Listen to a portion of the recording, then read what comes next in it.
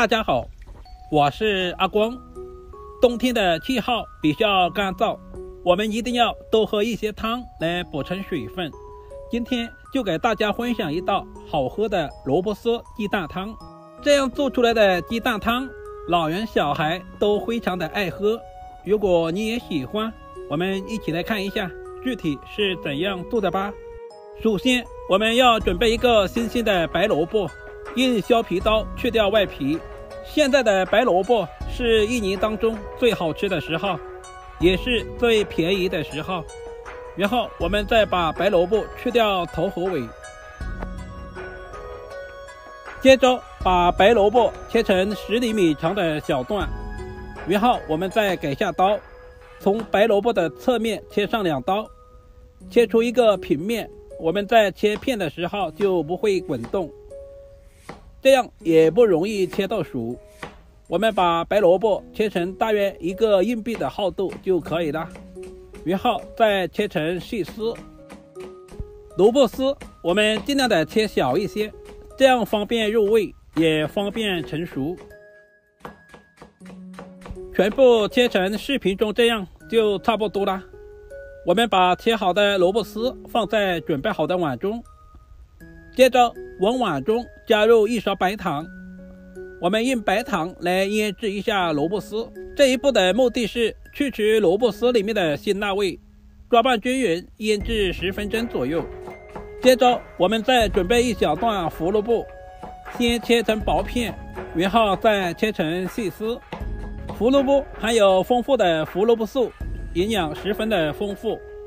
全部切成视频中这样放在准备好的大碗中，接着再加入半勺食盐，再次用手抓拌均匀，使所有的胡萝卜丝都能裹上食盐。同样放在一旁腌制10分钟左右。接着我们准备一些配菜，去皮的老姜我们先切成薄片，然后再切成姜丝。老姜可以增加食欲，我们做汤的时候可以适量的多放一些。全部切好之后放在准备好的小碗中备用。做汤香葱是少不了的，今天我们只要葱叶部分，把所有的葱叶全部切成葱花，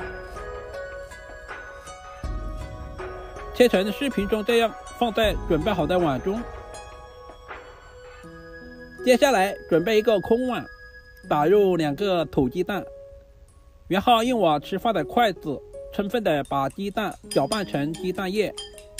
搅拌鸡蛋的时候，我们最好是朝同一个方向搅拌，这样能够搅拌得更均匀一些。很多朋友搅拌鸡蛋像视频中这样搅拌，其实是不对的。我们一定要用筷子把鸡蛋挑起来搅拌，这样能够搅拌得更均匀一些。搅拌成筷子挑不起来就可以了。接着我们来调一个碗汁，空碗中加入半勺生抽，再加入半勺食盐调味，再加入1勺鸡精，然后再加入少许的胡椒粉增加香味，再加入适量的清水，用勺子充分的搅拌均匀，使所有的调味料完全的溶解在水里面。提前调个料汁是节省炒菜的时间，我们在炒菜的时候也不会手忙脚乱。接着再准备一个空碗，加入2大勺的玉米淀粉或者是土豆淀粉，然后再加入1小碗清水。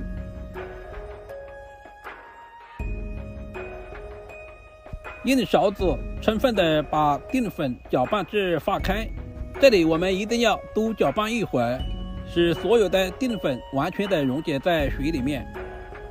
时间差不多了，现在的萝卜丝也腌制好了，也腌出了很多的水分。我们往碗中倒入大量的清水，用手抓拌一下，把萝卜丝清洗干净，把萝卜丝表面的白糖全部清洗干净，然后我们再拧干水分，这一步非常的关键，我们一定要拧干一些。拧干之后放在准备好的碗中备用。现在的胡萝卜丝也腌制的差不多了，同样也腌出了很多的水分。我们也加入大量的清水，把胡萝卜丝表面的盐分全部清洗干净。用我的双手同样把胡萝卜丝里面的水分拧干。下面我们开始操作，往锅里面加入多一点的矿泉水，然后再加入半勺食盐，用勺子充分的搅拌化开。接着把切好的老姜也倒在锅中，接着把切好的萝卜丝也倒在锅中，用筷子稍微的翻拌一下，使其受热均匀。亲爱的朋友们，视频都看到这里了，见您发财的小手点个赞再走呗。您的每一个点赞和留言都是我前进最大的动力，非常感谢您的支持和鼓励。锅中的水已经烧开了，我们用勺子撇去里面的一些浮沫，这里我们一定要捞干净一些，不然的话会影响我们整道菜的成品。接着我们就把调好的料汁全部倒在锅中，然后再加入调好的水淀粉。水淀粉一定要少量多次的倒入，千万不能一股脑的全部倒下去了，如果是那样的话，水淀粉很容易结坨。我们一定要沿着锅边慢慢的倒入。